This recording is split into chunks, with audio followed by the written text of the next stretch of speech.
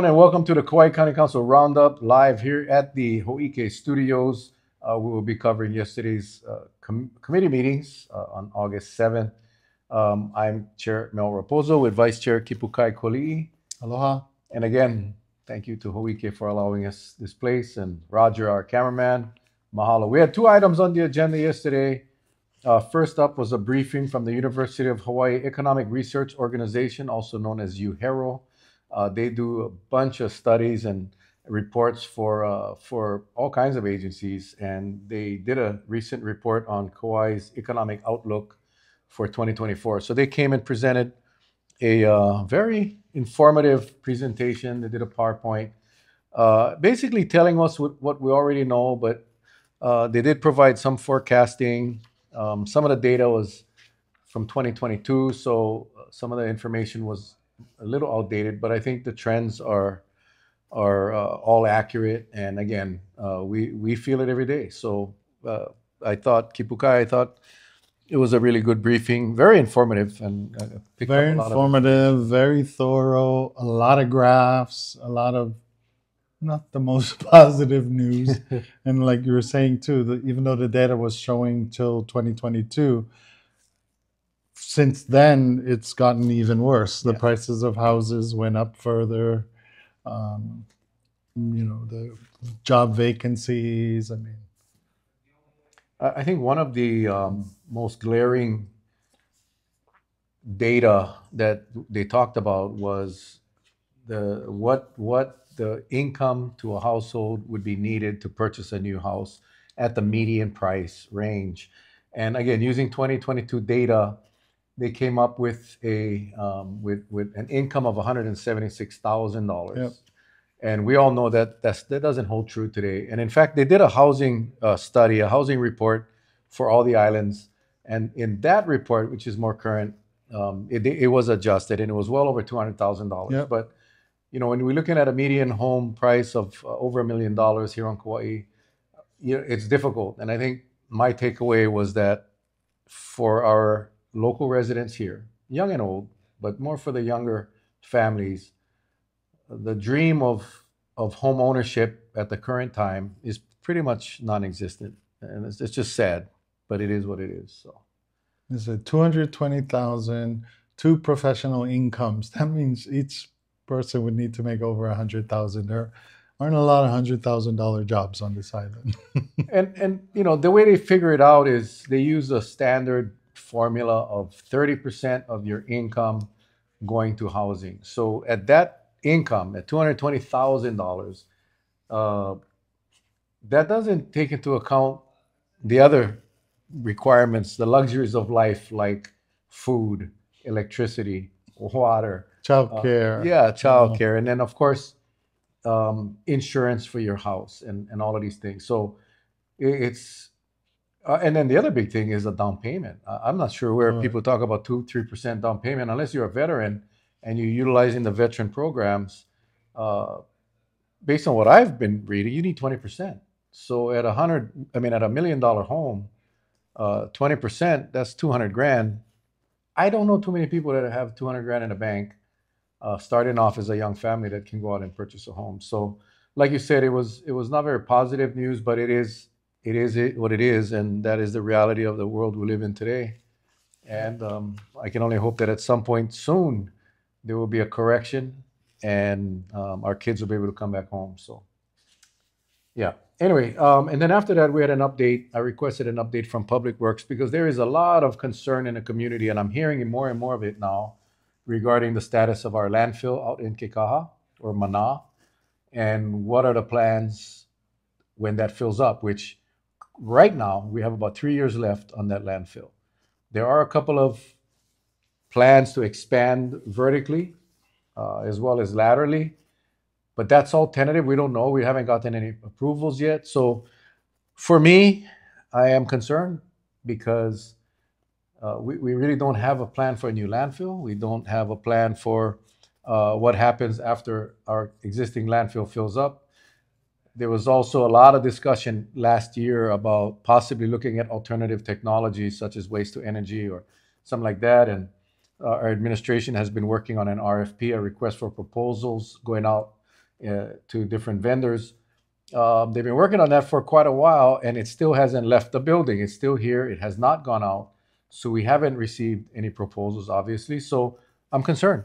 And I think there's a lot of people that are concerned, especially those out on the west side. And Chair, this was your item, right? You requested this update. And I like that at the beginning of the meeting, you put the questions forward. And then in their presentation, they mostly tried to answer most of the questions. But the first question was, where are we at with the Kekaha expansion, the landfill, right? And then, is the Kekaha site, the new site, even available from the state? And then, is the Ma'alo site still an option, the one that didn't work out so far? And then, what are the available alternative technologies? And then the last question is, regardless of what we do, what are we doing to expand our diversion programs and efforts? The one thing, starting with the diversion efforts, I mean, I was happy to hear at least when Allison from Solid Waste told us that the disposal rate has been pretty steady for like 6 years now. So that means we're not creating more trash, but that means we're also not creating less trash. So obviously we have to do more when it comes to diversion. And Allison did give a whole listing of all the different programs, and it sounds like there's a lot of good stuff in place, right? But we obviously need, each of us as individuals with our own homes, need to participate more, right? To compost on our own. And Cherry, you even told a story about your own composting experience, right? You said you checked out, what is it called? Kauai compost? Compost Kauai. Compost Kauai. I obviously was not composting. I mean, everything, we did recycle our plastics. We did recycle our aluminum cans. We don't have a lot of recyclables at our house, but at a briefing, I think it was at one of our council meetings, we heard about what Compost Kauai does. And basically, they come to your house, pick up your food waste once a week, and you take it away. And I felt like I should be part of the solution, so I did, and I subscribed to the service. And did they actually bring you a bucket, or they tell you what kind of bucket to get? They bring you a bucket. They deliver it to your house. Inside the bucket, there's a paper compostable bag, and you put your food right in there. And there's a bucket that seals up pretty good, so you don't have to the big 5-gallon smell the rotting food. You don't smell the rotting food. And what we do, to be honest, my wife Patsy, what she'll do is she'll put it in a bag. She'll put it in the freezer, and then Sunday nights she'll take everything out. She'll put it in the bucket, and then we take it out because I don't want to take a chance. And they come and pick it up. And then in my area they come every Monday morning. They pick it up and they swap the bucket. They give you a brand new bucket that's clean and sanitized. But this is what I've observed is that it was incredible how much diversion we have at our little house with 2 people. That in fact there's been probably 3 times since we started the service several months ago that we actually only have 1 barrel. Now my mother-in-law lives next door, so she has a barrel, I have a barrel, and we have 1 big barrel, 1 small barrel.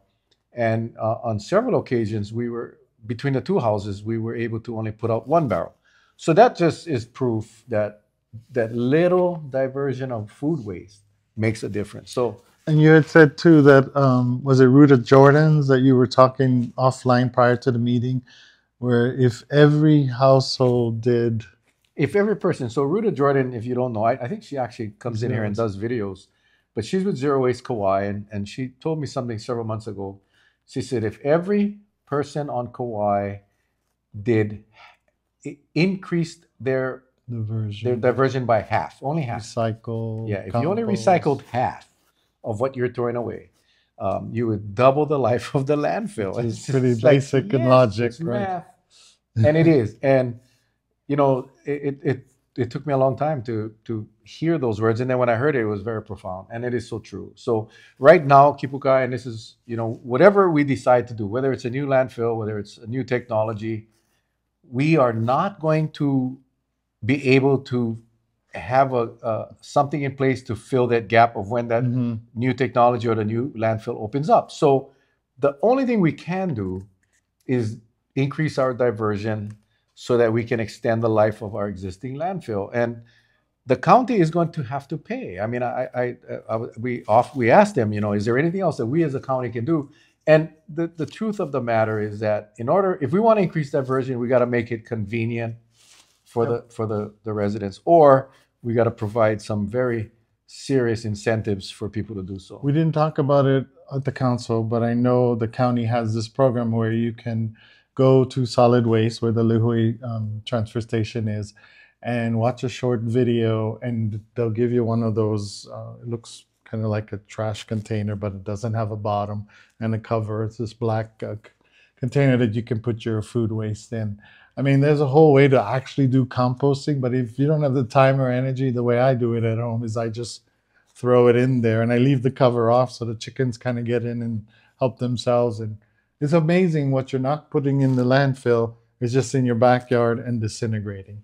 I think you don't put meat and you don't put dairy, but everything else, pretty much all the cuttings from the vegetables. And yeah, you can actually put some meat. They give you an instruction sheet, but it cannot be more than 20% of the volume of your organic. So it's just the point is that we got to do better. We all got to do better. Everyone. Because we're going to be in a world of hurt. We did talk about some technologies, and Councilmember Kualii. Before you go there, I would say Allenson talked about changing behavior, and like the Hawaii Five, High Five. So I'd asked her too. So this is in place, right? Recycling. Some people do it, some people don't. It's too much of a hassle. But there has to be a financial incentive too, right? But this was started in 2006, and you got a nickel, 5 cents for returning, right? Well, in 18 years, they haven't even raised that amount. In some other states, it's up to 10 cents. But I'm thinking if it's truly a financial incentive, they should look at increasing it. So Adelson said, from our side, we can lobby the state and push them to follow some of the other states and increase that rate as well. We're going to have to do something, and I'm going to have to do something soon. I did want to chat a little bit about the technologies. the landfill first, because I know Kipukai, you asked a question, or I asked a question, and you had to re-ask the question. But do we have site control of the proposed landfill site in Kikaha across the highway? And the answer is no. So we don't even have finality on that, and that is of concern because we don't have time. I mean, we cannot be doing anything else until we know that we have that land available. So that's a concern. The other question was Ma'alo Road up by Wailua Falls, if that is available. Mayor, when Councilmember Carvalho was the mayor, he had spent a lot of time working with the private sector, with the state, with the county council, who myself and Kipukai Kualii were on at the time, and came up with a potential solution of Ma'alo Road being the next site. And it was on track. And then when the new administration took over, they different priorities, and that's the prerogative of the mayor. And that program or that plan was pretty much put on a shelf. And the intent was to move or build a new landfill on Kikaha. The concerning part is now, the community on Kikaha are not very happy about it. They've been burdened with the old landfill. So we really got to focus on looking at if Ma'alo is still an option. I know when we were trying to get the solid waste public works director to commit, he finally kind of said that the State Department of Transportation, airports, is not willing to approve the site. And it basically, because of the birds, right? Yeah. Caused by birds. Yeah. That it was a huge blow to them when HDOT kind of said no. So I was like, well, just tell us that. Yeah. So I mean, we still got a lot of questions that we gotta get answered, but so that's one option. And the second option is a new technology. And Kipukai, Councilmember Kualii, myself, and Councilmember Carvalho were at a conference in Tampa a month or so ago, and we actually visited one of the waste to energy facilities in Tampa. I didn't get to go, you didn't unfortunately, because I had board meeting at the time. But it was you, Carvalho, and DeCosta. Mr. DeCosta went. Yeah, our public works chair was there, and Councilmember Carvalho. I apologize. I thought you were there. No worries. I wish I was there, but I had to be at a board meeting. But we went, and we got to take the whole tour. Now, this is a plant that handles much more trash than we have here on Kauai. But we did have a chance to talk with the operators of the facility and ask how would a facility like that fare here on Kauai with about 200 tons of trash a day. Remember, now this is the waste to energy. This is where you roll the trash in these bins and they burn it, and it creates energy.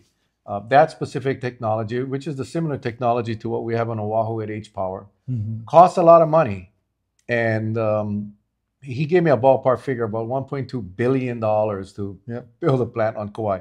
So as soon as he said that, I knew that that was not an option for Kauai. There's no way we're going to be able to finance $1.2 billion for a waste to energy plant, and it's not so much the smaller size or the lower volume of trash. It's just these things cost money to build, and it doesn't really matter whether it's 200 tons a day or 500 tons a day. That they take the technology, the burners, the scrubbers, all of that is pretty much the same. It's just the cost for the smaller counties are a lot more. Cost per ton is a lot more. But he did share with me three other companies that provide modular technologies that could work on Kauai, and we're exploring that as we speak. So, And ultimately, what Solid Waste is working on is the RFP to go out and hear from potential different operators, designers, planners with the different technologies. So it's just open. We want to see what kind of options might be out there that might work for us. So, yeah, it is. It is.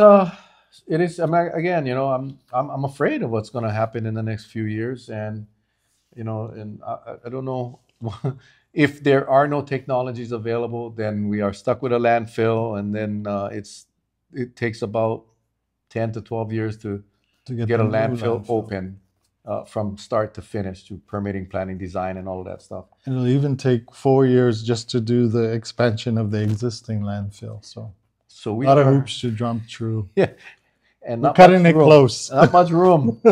And this laugh, and it's a nervous laugh. It's not a joyful laugh. It's a concerning laugh, because we've been discussing this for many, many, many years, and that's why I put it on the agenda, because I think the public deserves to know that, hey, listen, we have a crisis. We need to pay attention, and we all got to do our part. And doing our part means diverting as much as you can from the landfill.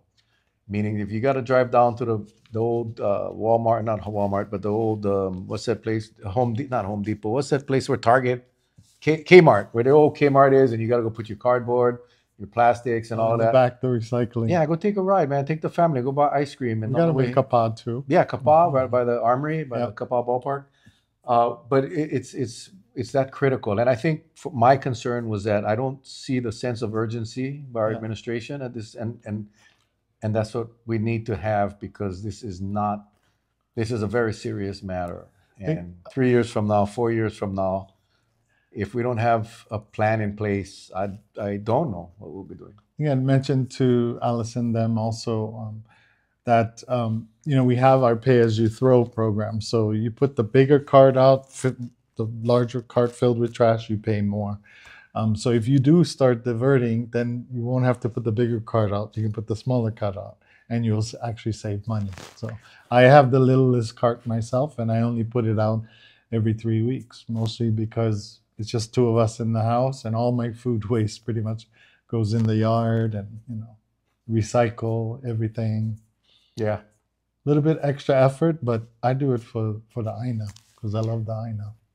And again, that's a great example of how we can all do our share. And the other thing too is, we all have junks in our yard that, when you do your cleaning every so often and you just toss it away, put them on your Facebook page and say, hey, free, give them away, reuse it. I don't think I've ever been this concerned. I've always been concerned about our solid waste issue, but I'm concerned. I'm very concerned, because that window is shrinking, and we're running out of time. And I don't want to scare the people, but yet I want to scare the people, because it's the truth. And if we don't increase the diversion and extend this life of this landfill, we're gonna be in a bit of trouble in the next few years. So Even the collecting of bottles and cans, the aluminum and all of that, fairly easy to collect them, give them the big bag.